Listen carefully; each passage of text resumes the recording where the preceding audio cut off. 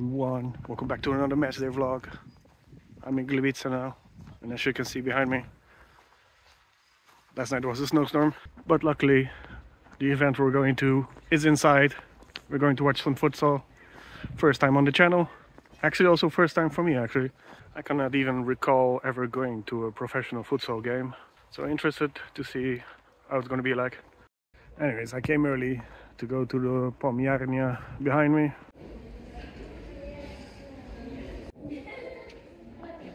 So the game we're going to tonight is Piast Gliwice against Widzew Łódź. Apparently it seems normal to have association football also in futsal. Piast is in 3rd place in the table, 11 points ahead of Widzew, who are in 7th, I think. So I don't know much about the futsal EKSTRAKLASA. I know the Piast is on a 5-game unbeaten run, but I don't know how much that counts in futsal. Also, since a couple of weeks, EKSTRAKLASA has been rebranded and are now part of Widzew. So, as an extra episode, I got a ticket for Tuesday. But yeah, I'm going to get some early dinner and then we're heading to the Gliwice Arena. So see you there.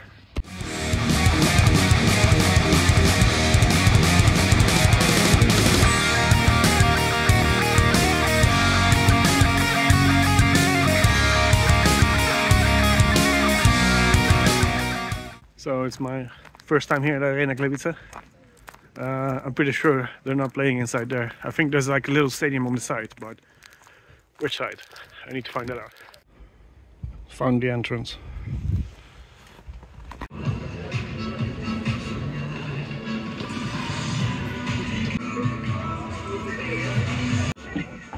You don't see that often. Gości jest Marcin Stanisławski, właśnie na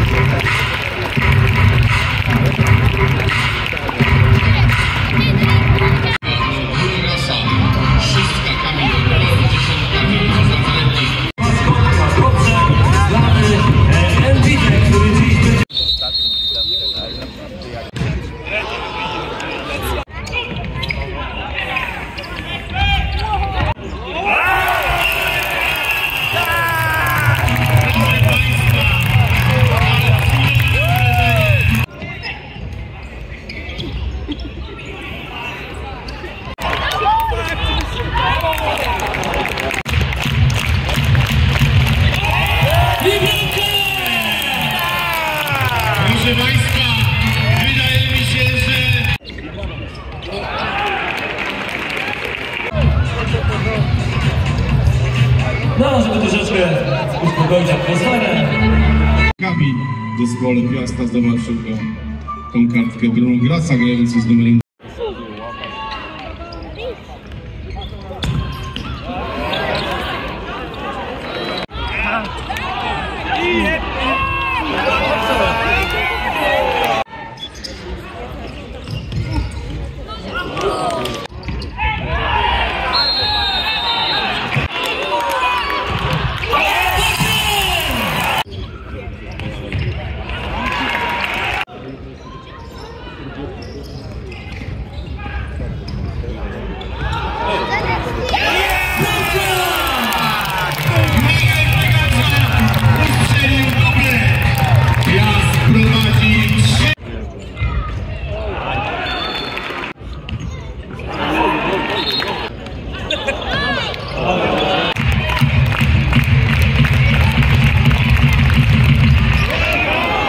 Samobójcze trafienie Kamila Izbiańskiego i 2 boisko wchodzi dyrektor sportowy Piasta.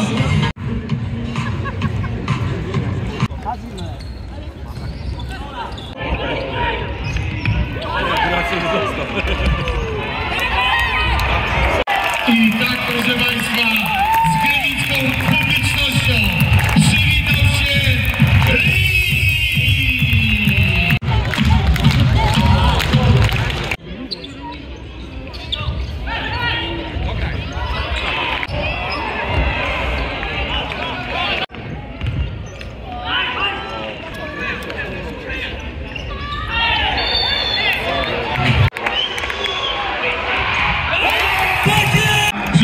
karnych to jest po prostu niewyobrażalne.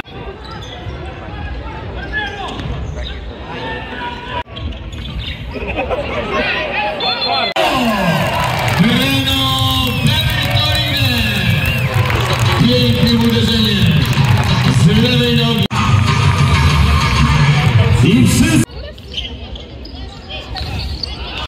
Proszę Państwa, takie bramki tylko